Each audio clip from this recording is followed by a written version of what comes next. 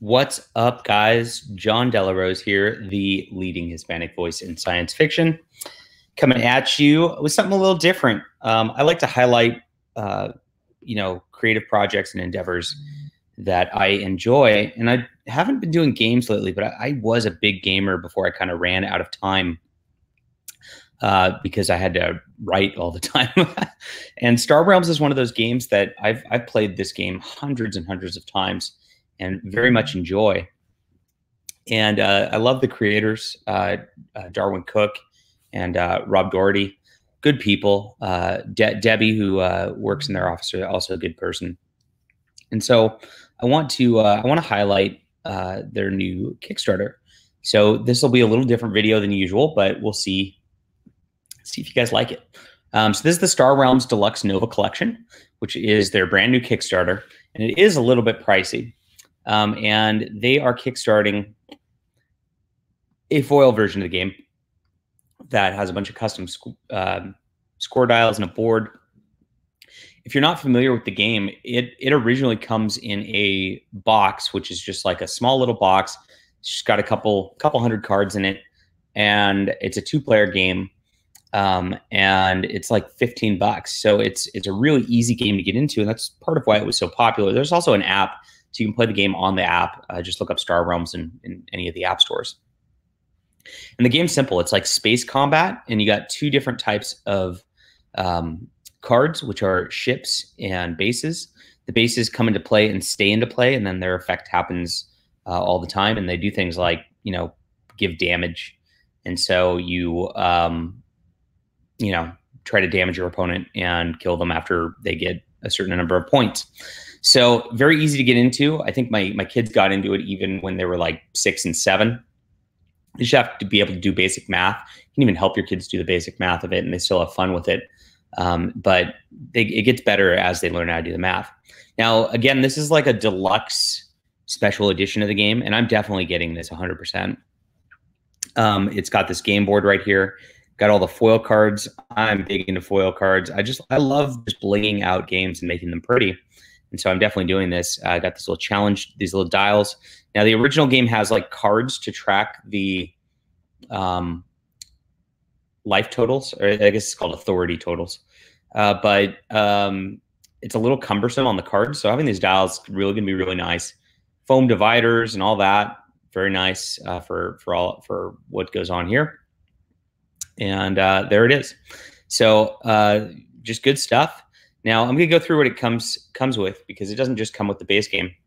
They mentioned that the cards are for more than the base game. There is, let's see. So we've got the base game, of course, and then there's promo pack 1. There's a bunch of promos that amplify the game, and that promo pack really is what most people play with in general. So, it's got really powerful ships in it that are pretty useful and fun to play with, and they're just bombs when they go off. It's pretty great. The Gambit set. Now the Gambits add a second mechanic to the game, so it's like you have some Gambits that you kind of choose, and they're aside from the deck, and they kind of give you a special benefit.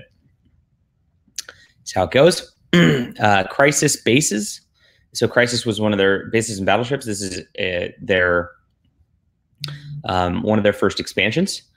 Crisis events, and the events is they go into the deck, and they're just random things that just they help with the randomness of the game, make it a lot of fun. Heroes is another new mechanic they added through the expansion. Pretty simple stuff. And Fleets and Fortresses is, again, just more bases and battleships that help with the game. And of course, a second Gambit set to add to that. So you get a lot of material with this set, and this is pretty much all you need to play the game. The next version of the game is called Colony Wars. I imagine they'll do another one of these deluxes for that, but it's basically its own base game that has just slightly tweaked mechanics to it to make for different gameplay, but it all works the same. This is the most fun. I enjoy the base game probably the most, and I just know the cards better because I've played them so many times. So I'm very excited to get this and have a blinged out version of the game here. So this is what's going to come with the game. If you haven't gotten into this game, I, again, highly recommend it. I'll put the link in the description so you guys can check this out. And it's a lot of fun. Now, I will say that I did write the novelization of the game. It's currently out of print. So I'm not an employee of White Wizards. I was just a big fan of the game.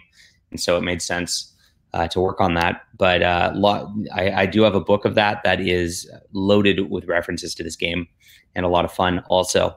You can get it. I've got like 20 copies left. So if you message me or something, I can figure out how to get you one if you're interested. But yep, enjoy this game. This game is still fun after, gosh, I've been playing it for how many years now? At least 5. I think it's 5, whenever it came out, somewhere in there. And I look forward to playing this new version with these pretty shinies. So good stuff. Check it out. Back it if it seems fun to you. Again, I recommend this game. It's good for the whole family. It probably 8 and up is going to get the most enjoyment, but I was playing it with my kids a little bit of a younger age on that, and now that my oldest kid's like 11, he's really good at it, so it's a lot of fun. All right, I'll see you guys soon. Thanks for checking out the video. Hit that like and subscribe button if you like my content. Definitely trying to support indie projects, indie art of all stripes. That is what I like to do around here, and thanks for supporting the channel. See you guys.